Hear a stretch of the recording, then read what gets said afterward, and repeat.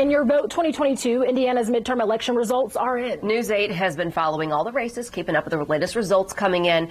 One of the major races we've kept our eyes on is the race for Secretary of State. Republican Diego Morales, Democrat Destiny Wells, and Libertarian Jeff Moore competed for the open seat. Morales came out on top and will become Indiana's next Secretary of State.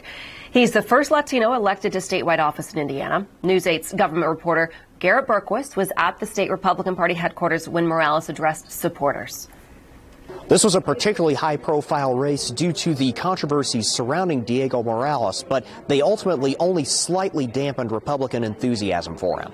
The truth always prevails. Let me say that again. The truth always prevails. Republicans call Morales' victory a win for election integrity. He succeeds fellow Republican Holly Sullivan, who he defeated at the state Republican convention. Morales has faced questions over his views of the 2020 election and allegations of sexual misconduct, which he denies. His vote totals slightly lagged his colleagues running for state treasurer and state auditor, but he held his lead over Democrat Destiny Wells throughout the night. My commitment to you is that I will work as hard as I've been doing to make you, all of you, proud and take this office, the legacy of all secretaries of state, to the next level. It is going to take all of us, and it is going to take our friends across the aisle who are looking for a new home and who prove that they are ready with this race. Look at the margins, study the margins.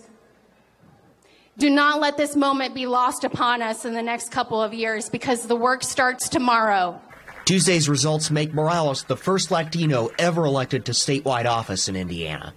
This was also a critical election for the Libertarian Party. Their nominee, Jeff Moore, did not get the 10% of the vote necessary for the party to get onto the ballot for primary elections in the next few cycles, but he easily surpassed the 2% threshold necessary to keep the Libertarian Party on the ballot for another 4 years.